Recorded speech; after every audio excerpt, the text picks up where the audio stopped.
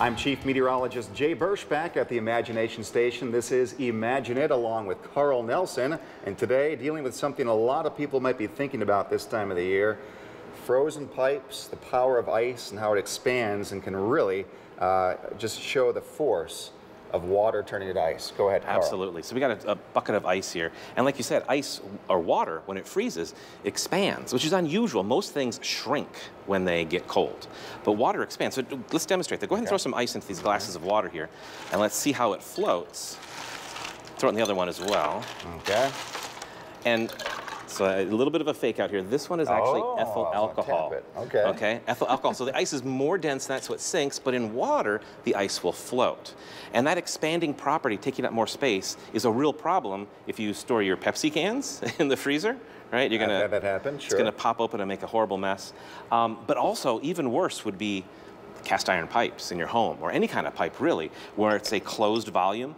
As that ice begins to freeze and it expands, it can rupture the pipes. You'd think that'd be... You would think this would be... It'd be last forever, but you would think, even though we're just changing water to ice, it can break something that strong. And when water changes to ice, it expands by about 9%. Okay. And in a closed volume, that can generate over 1,000 atmospheres of pressure. Tremendous, tremendous pressure. So we're going to do it. Okay, let's go. So what we're going to do is we're going to use not ice to cool this down, but some liquid nitrogen. Okay? Which is... It's 320 degrees below zero. Okay. Very, very cold. But first we need to get this filled up all the way with water, with no bubbles inside. I don't want any air that can possibly be compressed, okay? Because air can be compressible. I want to seal this up under the water, get it sealed up finger tight. I think we're good. We got this thing totally filled with water, no air bubbles. Okay. Now, Jay, I need you to add some liquid nitrogen to this plastic container. That's going to be our coolant to cool this down. Okay, here we go. All the way up, right? Yep, fill her all the way up.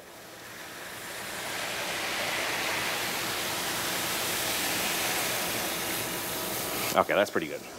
Now, to do this safely, we got a little containment vessel here. We're gonna put the liquid nitrogen inside this container, and then I'll put the elbow inside there. Carl.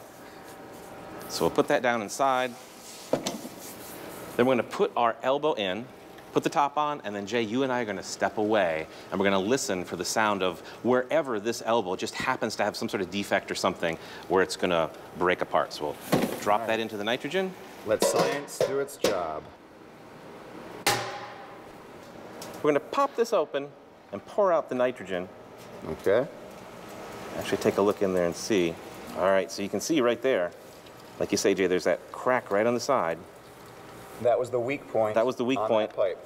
Where it actually cracked as it expanded. Sometimes the crack can be a lot more dramatic, and it just depends on the weak part of the pipe itself.